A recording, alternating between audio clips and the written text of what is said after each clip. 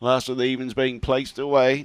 Green light goes on. No more bets, thank you. Spring Lottie the inside, Flying Ellen the outside. Away, Spring Lottie missed it. Flying Ellen began beautifully. She's got to get across. She'll find the lead. Going with her, though, was Reelin and keeping handy. Spring Lottie in third placing. Behind those was Gold Trail. It copped the bump, goes back to the tail. Captain McLaren into fourth placing and challenging for third. Then behind those, Dreambreaker, Crinkle Cut, Napona Vale in front, taking over Reelin. Reelin's going to be too good for Flying Ellen.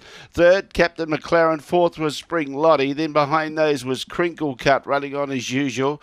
Then in turn we had Dreambreaker, Gold Trail and Napona Vale at the tail end of the field. It's 4, 8, 2 and 1. 4, 8, 2, 1. Yeah, lobbed in a handy position, Reelin, to keep close to Flying Ellen and was able to overpower it quite comfortably with a 23.06. 23.06, 14.28 was the run home. 4, 8, 2 and 1. 4, 8, 2, 1.